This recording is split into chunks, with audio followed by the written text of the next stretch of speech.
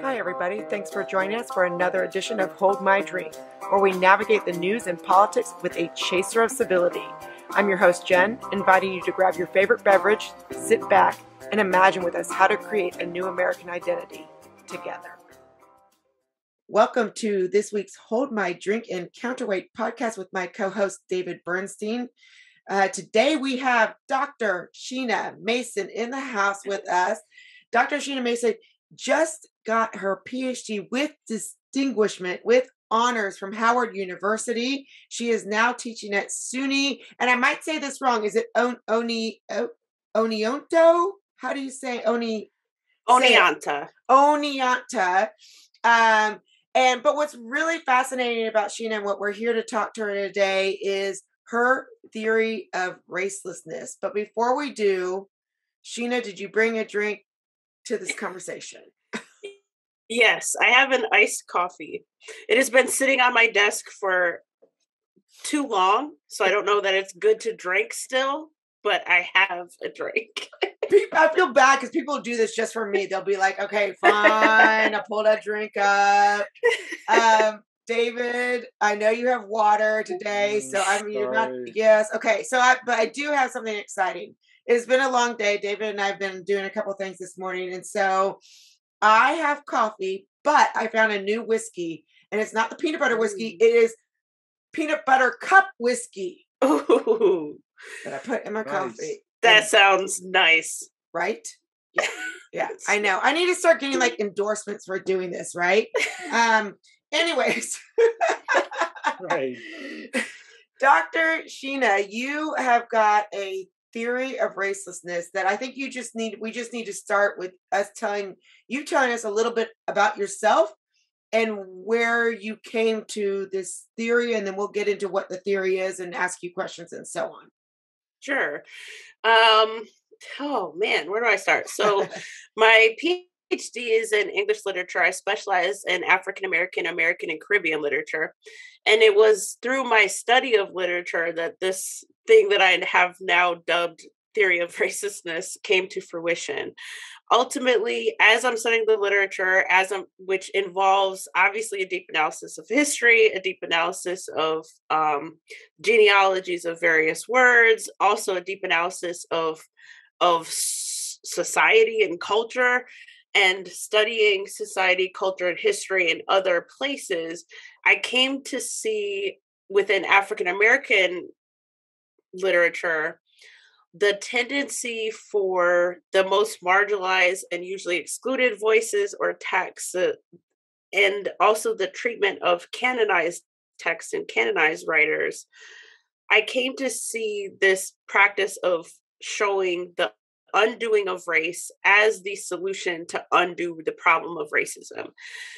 And it was a writer and artist who really pushed my thinking in this direction even further and started giving me the language to describe what I was seeing, both to be true in literature and what I was seeing as clearly relevant to today's society, was Barbara Chase Rabeau. She has a sculpture called The Albino, and she has a poem in her collection of poetry called The Albino as well. And then she has this fictional account of Sally Hemings and the life of Sally Hemings. And it was those combinations of readings, both reading the sculpture and reading the text, that I came to start to put language to what I was seeing consistently in the literature and in the public sphere. And that ultimately was this identification of the sameness of race and racism, which was then leading people to illustrate how to undo racism. We have to undo race. And that was really the start of the philosophy. I call it a theory of racelessness, but really it's speaking to philosophies of race. That was the start. That was the genesis. So we've talked before, so I have a sense of this, but you don't believe that there's anything distinctly cultural about the Black community or segments of the Black community, or whites, and you believe that it's a complete construct. Correct me if I'm wrong. Yeah, I don't think it's a construction. And we should start at the beginning for people who aren't familiar with the theory of racelessness. So there are 6 philosophical positions. There's a whole specialization in the discipline of philosophy where people study and analyze philosophies of race. And philosophers say that there are 6 philosophies. 3 speak to what a person thinks race is, and 3 speak to what a person thinks should be done with race. And every single one of us holds 2 of these philosophies without having a name for it. The first category is naturalism. If you are a naturalist, you believe that race is biological, it's in nature. The second category is constructionism. Most people in the United States are taught to be constructionists, that is, to view race as a social construction. Most constructionists will concede that, okay, race isn't biological, it's not in nature, but in some meaningful ways, in the ways you described, culturally, etc., it's real. I fall into the third category that speaks to what I think race is. I'm a skeptic. As a so-called racial skeptic, I argue that race does not exist in nature and it doesn't exist as a construction. And people, when I say that, people tend to hear constructionism and skepticism as being the same thing. It is not, because fundamentally constructionists say that race doesn't exist, but then they operate within the category of race. So they say it doesn't exist, but they say it exists socially. I say it doesn't exist, full stop. It does not exist. And the thing that people point to and say is race, it's ethnicity, something that does exist. It's culture, as you just said, these things get conflated with the idea of race. So for me, when I say something like Black culture or white culture doesn't exist, I'm not discounting the fact that there aren't different cultures or ethnicities. I'm saying those things aren't the same as race. It's not racial.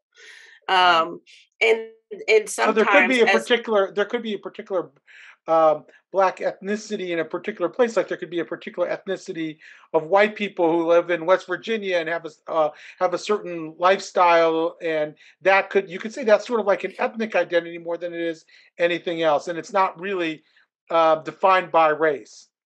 Right, because I wouldn't say that it's a white ethnicity or a Black ethnicity. I wouldn't say that. I would discount right. The attributing of race or racial language to said ethnicity. Right. And but can I interrupt there? So what would you say if there was, like David said, there's a certain group, primarily white, has a certain kind of culture in West Virginia. What would you literally just use the words to say there is a culture in West Virginia, around this town that does X, Y, and Z? Is that how you would? Are you saying that in terms of defining culture, we need to be more precise in our language? I think we can be more precise, but I also think our desire to constantly separate and divide ourselves from each other is a nefarious endeavor, because then it enables and empowers and inspires people in seeing and recognizing and pinpointing these differences to divide themselves from other people. I think that what we should be striving toward is recognizing American as ethnicity, as an ethnicity that encompasses all of these various differences that, to your point, Jen, speak to region more than it speaks to race, speaks to class, socioeconomic status, right? Speaks to religion, religious practices. There are countless ways in which America, if we think of America and American as an ethnicity, encompasses and should encompass all of us. But because we fall into the trap of believing in the unicorn of race, we are encouraged to view ethnicity and culture through racialist lenses, which then precludes us from recognizing how the idea of American was founded on the idea of whiteness. In fact, right, if we look at the founding documents, there are countless people who are excluded and precluded from what it is to be American. And instead of contending with that fact in a way that writes all of us into what it is to be American.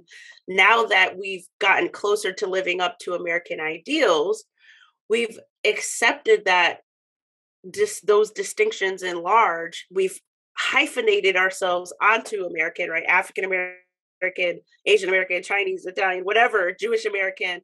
We hyphenate ourselves so that American as a concept still comes to be understood as speaking about a certain type of whiteness, a category that again doesn't actually exist, and everyone else gets hyphenated. I think the way that we get to the unification we say we want is by recognizing how American represents all of us, ethnically. And if we really feel like we have to be more particular, more specific about ethnicity and by extension culture, then we step outside of the box of racism and we look at region, right? Which again, there are many communities that are still largely segregated because of the history of racism, but there are just as many communities who aren't. So you can't look at a particular community or region and say, oh, this is a white fill in the blank or a black fill in the blank. And you have thinkers like Zora Neale Hurston who problematized this way of thinking. People looked at her literature and said, oh, this is Black literature because it's Black dialect. And she comes with Seraphon the Swanee and she says, it's not Black dialect, it's Southern. It's Southern dialect. A white person and a Black person speak the same in the South. That was her view, right? But again, because we want to insert the idea of race into everything, we are prevented from seeing our similarities. So if we remove the category of race and view it as a nonsensical thing that it truly is, we would have a more proliferated understanding of ethnicity and culture, and we would have more precise language. But I think that a more ambitious and freeing goal and unifying and healing goal would be to recognize how American encompasses and can embrace all of us as a category. So I like the idea of transcending race, and I like the idea of course, aspirational to sort of have a transcendent American identity. I think we can have that irrespective of whether there are distinct cultures. The thing about culture that to me requires, kind of continued consideration of is that I think it explains certain things, right? There's, and I don't think you can get out of that explanation so easily. The race to me doesn't explain anything, but culture, if you take a certain culture of people who live in West Virginia and they have a certain set of values, and those values may be wonderful in some respects for their adaptability and not so wonderful in other respects for their adaptability in society. How do I can't pretend that doesn't exist because it explains something. I mean, you can look at any culture. I'm Jewish. It's not by that I mean as much as I do a culture as I would a religion, and that there are certain traits that not every Jew shares, but a lot of us do that are recognizable. Like I have a piece on Jewish debate culture, for example, that I've written recently, and to me that's something that other ethnicities or cultural groups can share too, but it's something you see more in certain segments of the Jewish community. I think you could say, I'm married to an Asian woman who happens to have some traits of a tiger mom, and that is a distinct cultural feature that may make it more likely that our kids are going to succeed academically, but also make it more likely they're going to have mental health issues too. And to me, those are important distinctions because they help explain differences that we need to understand if we're going to actually deal with problems that emerge. And so I'm not sure how we get around the existence of culture as an explanatory factor, even if it's not an aspirational one. Maybe you can help me out. But what you're saying isn't in any way, at least from my analysis, what you're saying isn't in any way contending with what I'm saying, because what I'm saying is what you're talking about is not racial. It's Right. not It's race. culture. So if it's culture, which is not racial. Race doesn't produce culture. It's the other way around. Culture I produces agree. race.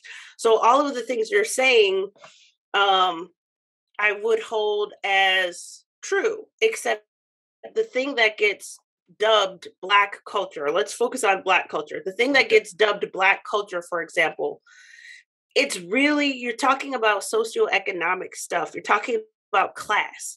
So the idea that it's Black, that it's racial, then gives people the false idea that more people, the majority of so-called Black people, fit into a certain box or a certain category, so that when somebody like Angel comes around, Angel Eduardo comes around, or somebody like me, or somebody like Thomas Chatterton Williams, or somebody like Camille Foster, or any number of countless examples that we can point to, who problematize the box that Blackness and to participate authentically in Black culture is supposed to, what that's supposed to mean, instead of recognizing how racism is creating this idea of Blackness.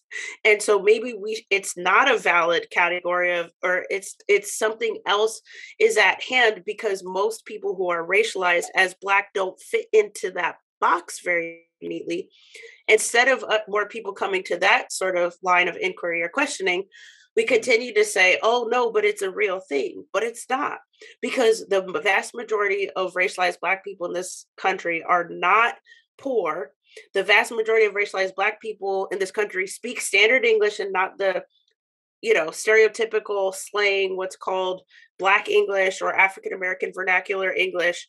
We don't speak that. We speak the standard, right? Agreed. The vast majority of us, it's like the same percentage of us get bachelor's degrees. So the vast majority of us are accused of talking white when we speak how I'm speaking with you now, which then infers that to talk Black is to talk the slang that I'm talking about. And make no mistake, there's a hierarchy that comes with that recognition, because what you're saying is to sound or talk white is to sound intelligent and articulate. So what's the opposite of that? What does that mean from a Black cultural perspective? It's the opposite.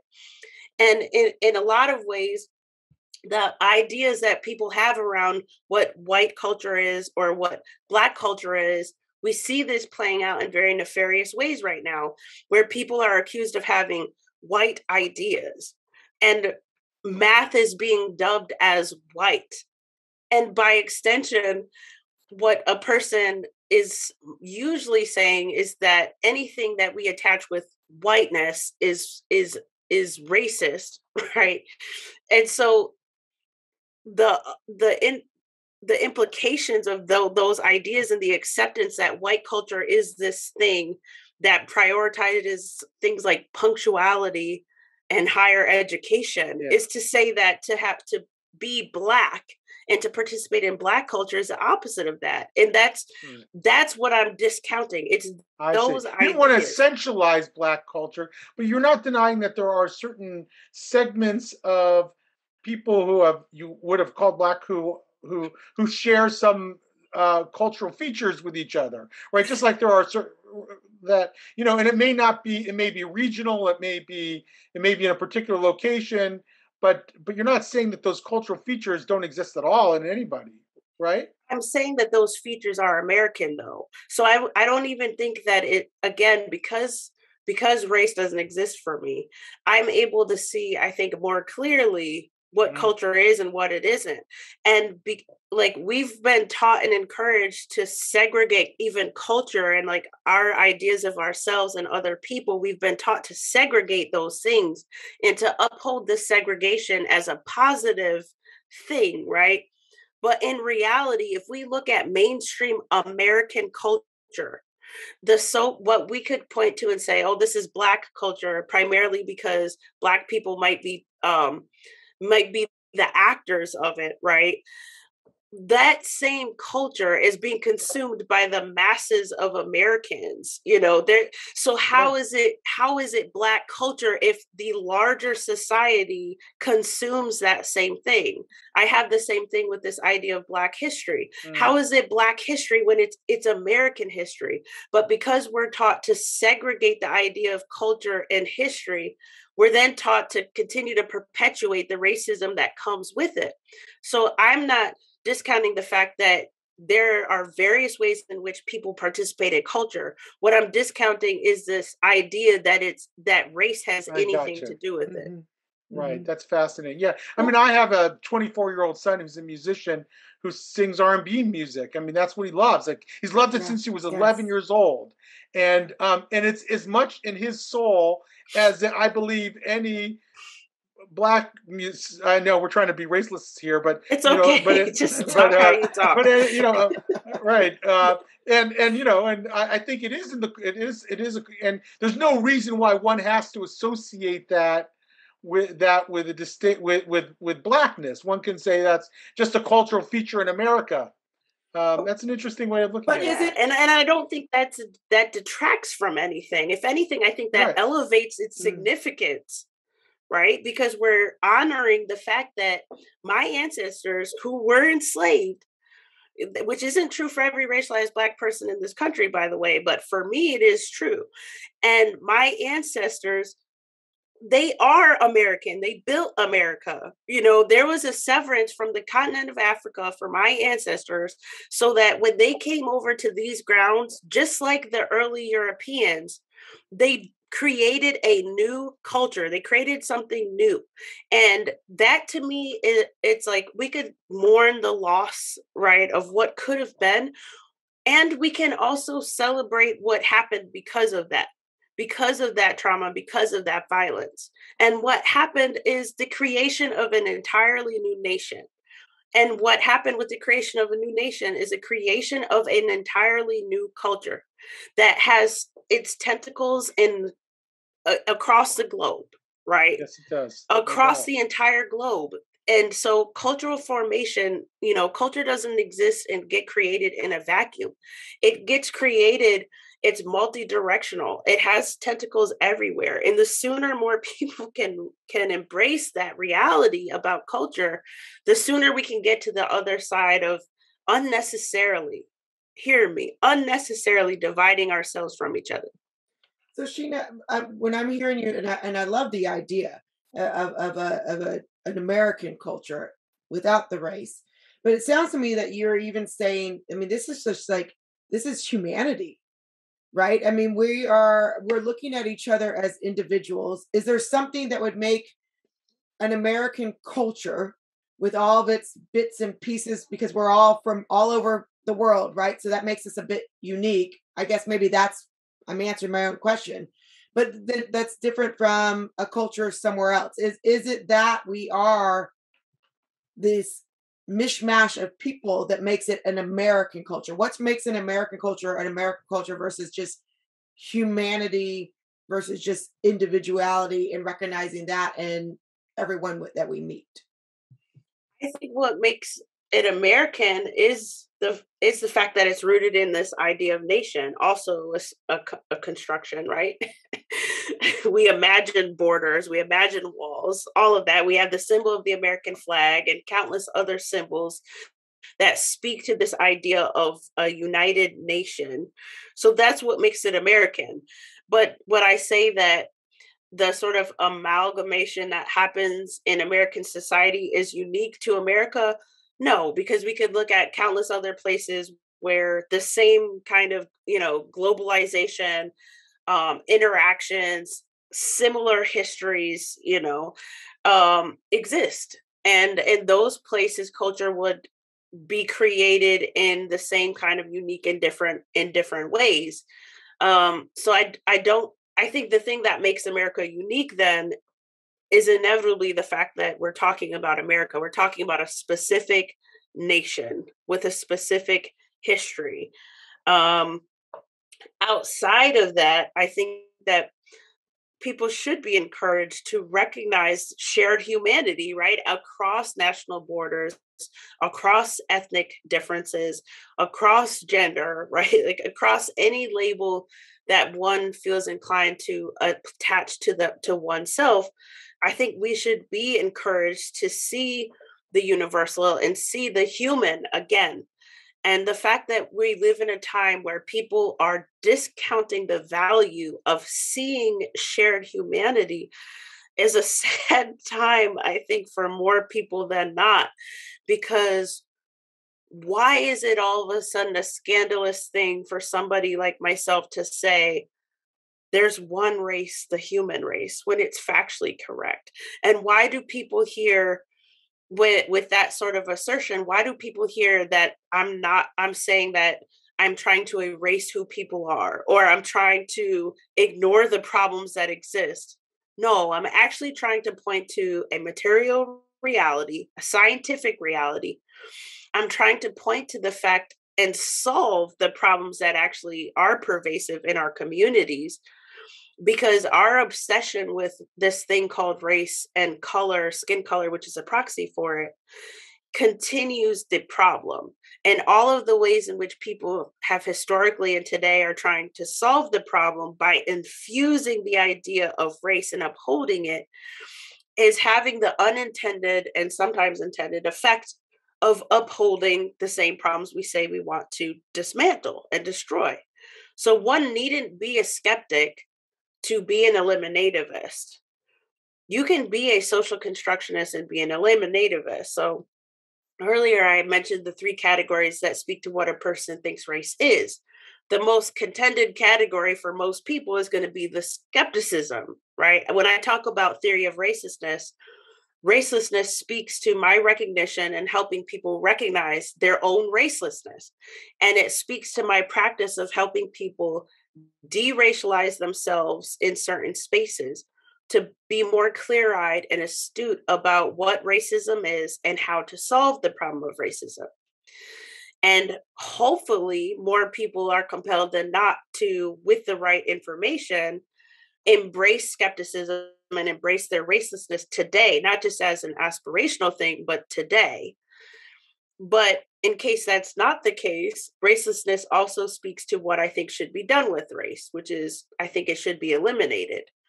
The other philosophies that speak to what a person thinks should be done with race are conservationism, which usually are going to be naturalists, because how can you do anything with nature except keep it, right?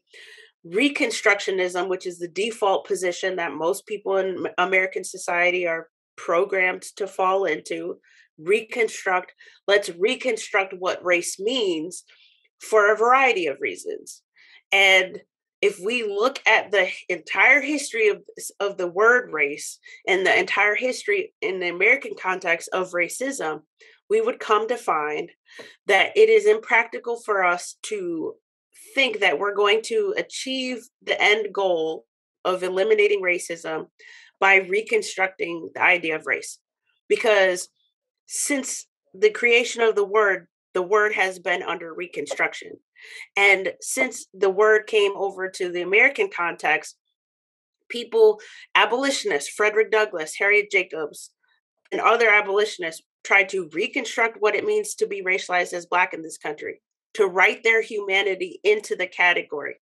And in 2021, when you have a movement like Black Lives Matter, again, saying the refrain of I'm Black and I'm human, clearly trying to reconstruct what it means to be Black, what race means in American society, over a century apart from each other, that tells you that there's something about this idea, this endeavor to reconstruct the category, that is proving to be a hang up and a problem for a reason.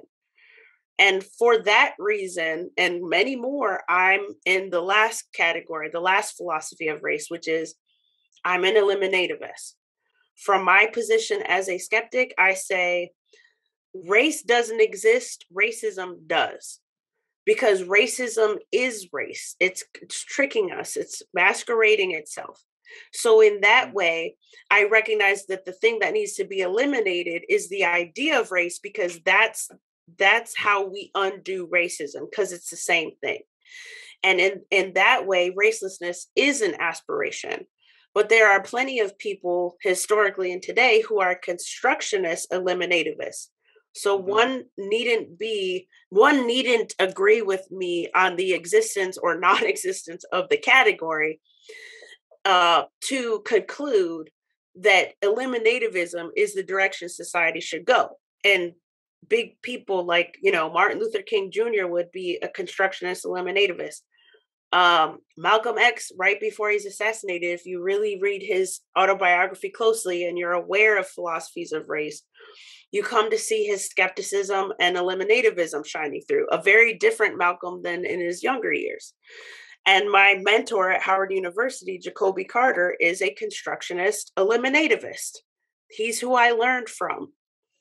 And I was formerly a constructionist eliminativist. But then something clicked for me and I recognized skepticism and I recognized and unlocked something in my mind that brought me to skepticism. So I don't want to get people too hung up in the skepticism part without also pointing and bringing attention to the eliminativism part, because we might not agree on construction or skepticism, but we might agree on the end goal, which I think is more important. Right. Have you faced a lot of backlash in your personal life for this? I mean, you went to a historically Black college. When you started to articulate these positions among your peers, what was that like? How's that been for you personally? So I haven't experienced a lot of backlash. And I would say that's a good and positive thing. I would also say it is kind of surprising. I could read a little bit of surprise on your faces when I said that. No, I mean, I'm not that shocked. I'm not that shocked because I believe I believe the Black community is much more diverse than I know I'm using racialized language, but I believe that people are much more diverse than they sometimes admit to, or that people outside understand. And well, this is true. This is true, and the biggest obstacle I ran into, first of all, I resisted my own ideas. So if you listen to some of my podcasts, I talk about this in many places. I resisted my own ideas. And I think Angel expressed a sort of similar experience. I was once I had the language, which the language I really had in the early iterations was this idea of, to undo racism, we have to undo race. Once I had that and I could say it succinctly, I was hitting the brakes because I didn't want to be, first of all, I didn't want to be that Black person. Okay. Because I'm very aware of how any part of my ideas can be completely misconstrued, taken off the tracks, and then used for nefarious purposes and just painted and cast as like a wrong-headed thing, very aware of that. I didn't want to be that person and I didn't want to be that Black person. And I didn't want to let go of my Blackness. That's how I looked at it at the time. I didn't want to let go of my Blackness. Even though my knowledge and my mind was showing me the answer key, I didn't want to let go. And I was in my mentor's office crying to her, my other mentor than the one I referenced earlier. And I was crying to her and I was like, I didn't want to let go. And she told me, Sheena, just keep learning, keep going, keep exploring, keep going down this path, write about it, publish about it. But you don't have to be the martyr to now say, like, I'm not Black. Right. And I said, okay. And I tried to let that give me some comfort. And while I was exploring, in reading and researching and learning everything I possibly could, I still called myself Black, right? That's how I was a constructionist eliminativist. I still operated from it within the categories, and I still viewed it as a positive thing, right? For me, my source of pride and my holding on to the category came from the fact that I conflated race thereby my Blackness, with everything positive, everything I am, including everything positive, right? So you'll have some people say some things like, there's nothing positive about being Black.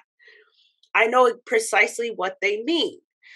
The problem was that because I was inscribing everything positive that I really value about myself as a person to my race, it made it that much more painful and harder for me to imagine letting go of that and dismantling it, even though I know that because of how race operates in society, because racism and race are the same thing, it has to go, that's the inevitable conclusion.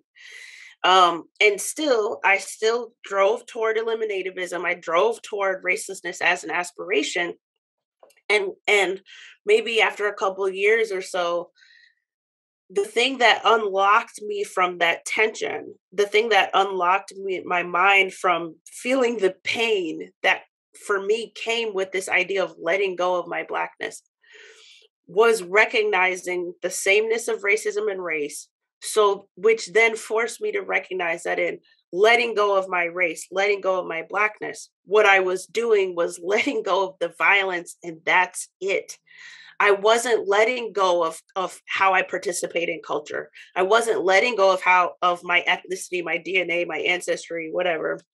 I wasn't letting go of any of the positive attributes that I value in myself. I was just letting go of the violence of racism.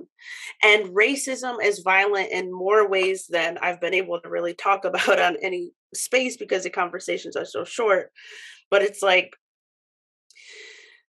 the way a person feels, especially a person who's racialized as Black, the way a person feels like a second-class citizen, the way a person feels that in certain spaces they're not going to be accepted or welcomed or seen or valued or understood, the way a person is trained to see microaggressions everywhere, the way a person is taught to believe that if I step outside of my house, or my sons do, I'm at risk of getting shot by a cop just doing nothing just because I'm Black. That's the language we use to describe somebody else's bad behavior. I'm the cause of it, just showing up into a space.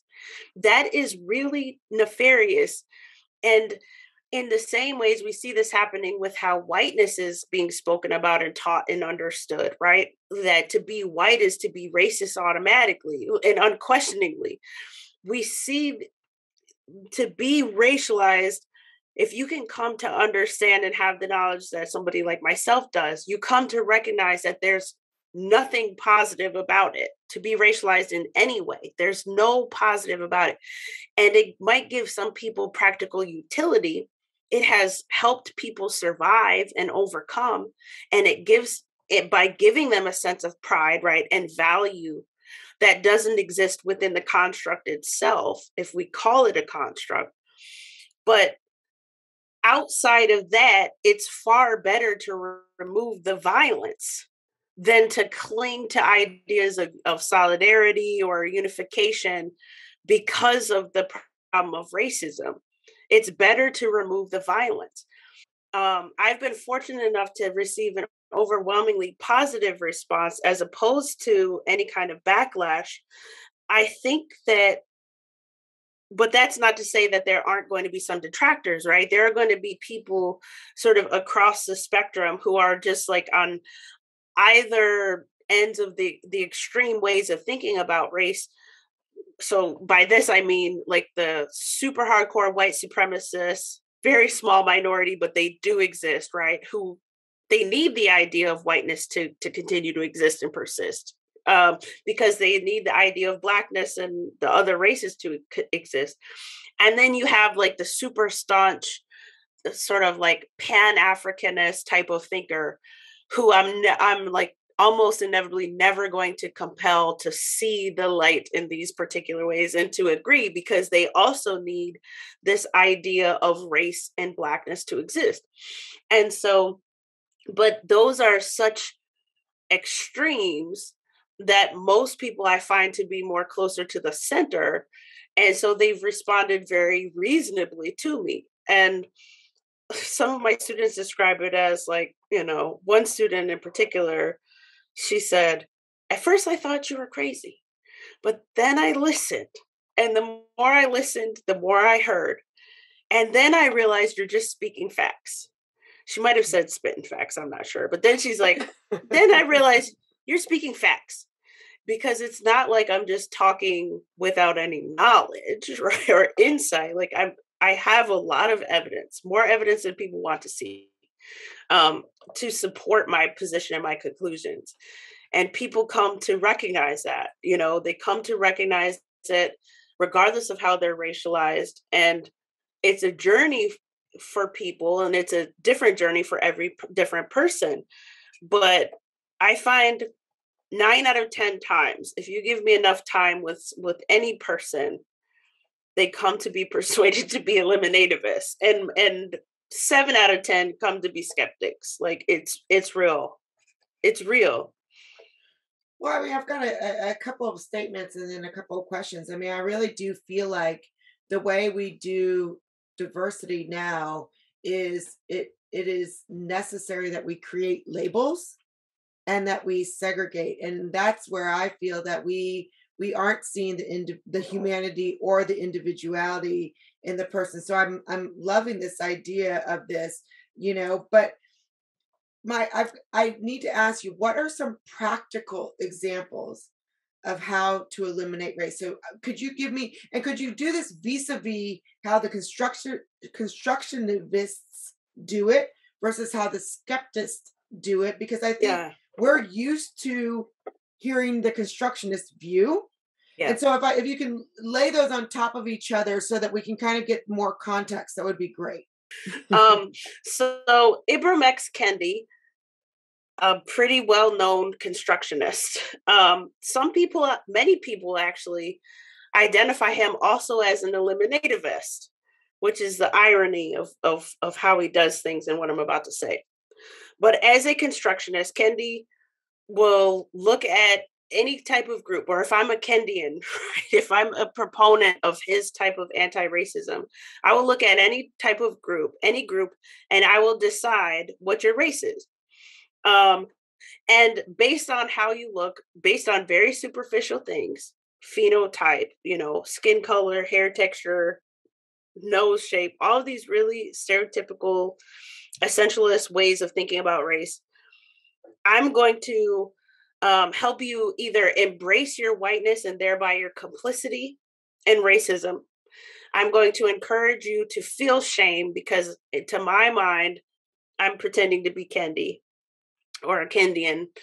To my mind, I think that shame is a good thing. And I think that even though you aren't your ancestors, and even though systemic racism is what it is today, which is very different from what it's been, you still need to embrace the fact that you are white, you have privilege, you have power.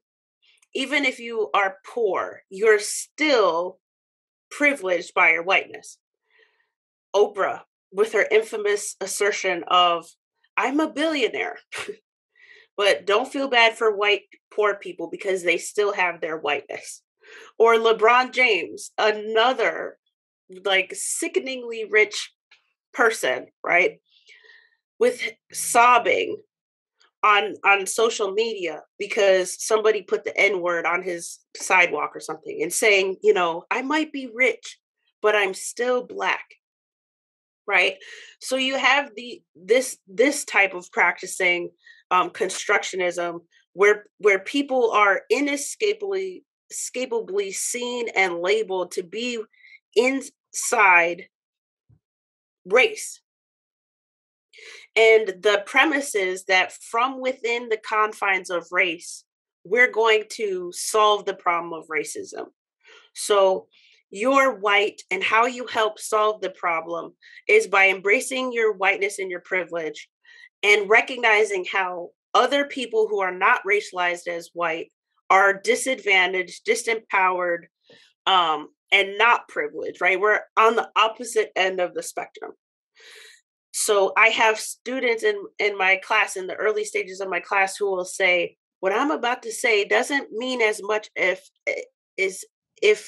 you Black student over on the other side of the room disagree, because what you say matters more, because I'm white.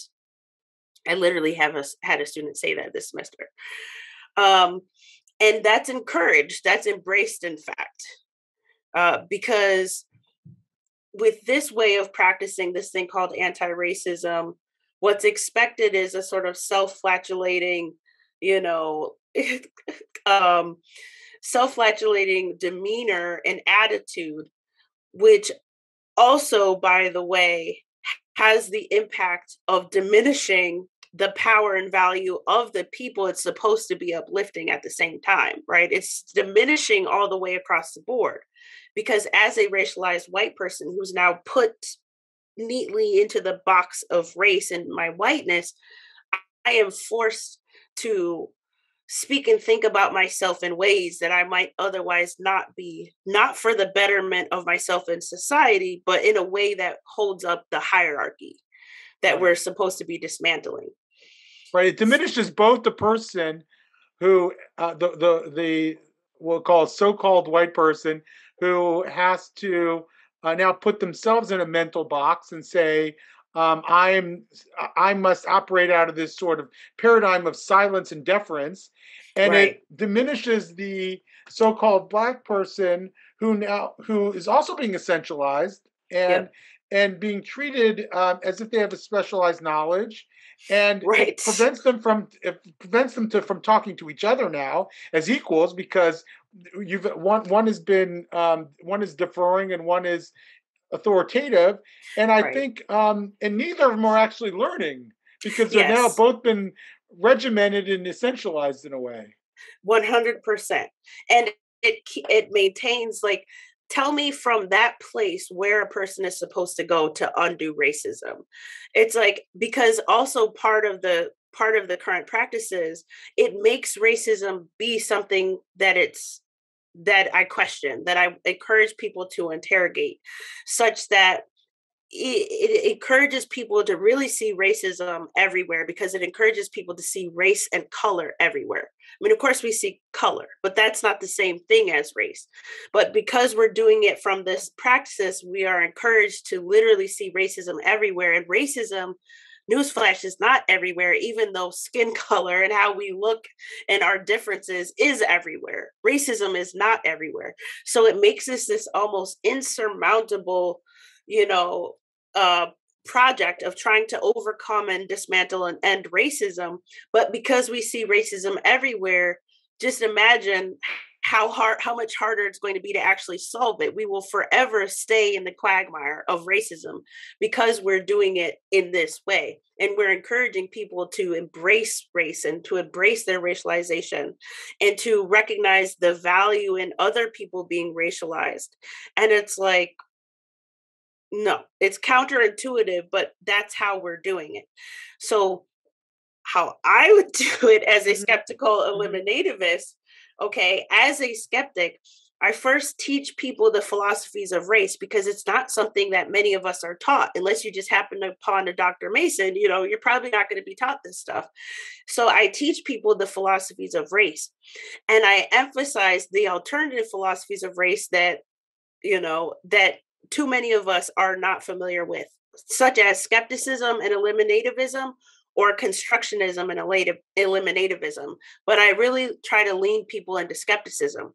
I do that by teaching them about it, talking about the history of thinkers, especially racialized Black thinkers, who have practiced and spoken from this sort of skeptical positionality. And once I've laid that foundation, I encourage participants, to operate from this skeptical position, meaning in this space, even if you want to throw everything I say in the trash when you leave the space, in this space, you are raceless. You are not fill in the blank. Any ideas you have about yourself as a racialized person, I want you to put on the back burner of your minds right now. Like, I want you to imagine yourself as raceless, which means imagine yourself exactly as you are, exactly as your beautiful self. Who are you outside of race? And people will have all of this rich stuff to say, hopefully, right? This is a spiritual and emotional journey. Who are you outside of your racial category? And now if you insert this idea of who you are as a racialized person, how does that change all of the beautiful things you just said about yourself? And I walk people through the process of thinking of who they are outside of race, what I call racism, with the word race in it, right? Thinking of who they are outside of it as raceless. Now let's match this up to who you would say you are with race. And if who you are with race means as a racialized Black person, it might mean who I am with race is a victim of racism in certain circumstances, right? That could be a very real thing.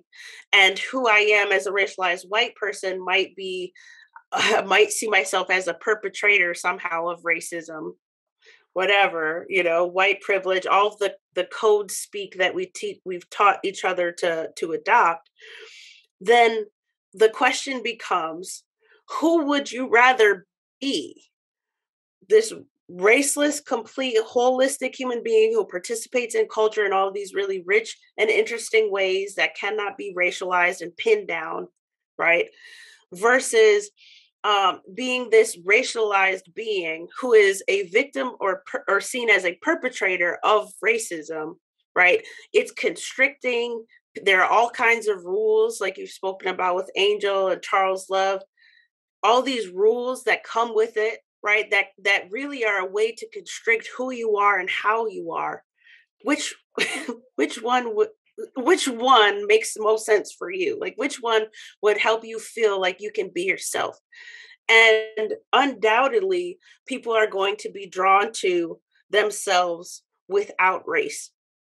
And now let's reverse engineer, how do we bring that into fruition? If you see yourself as a constructionist and you're not really vibing with skepticism right now, how do we get to that end goal?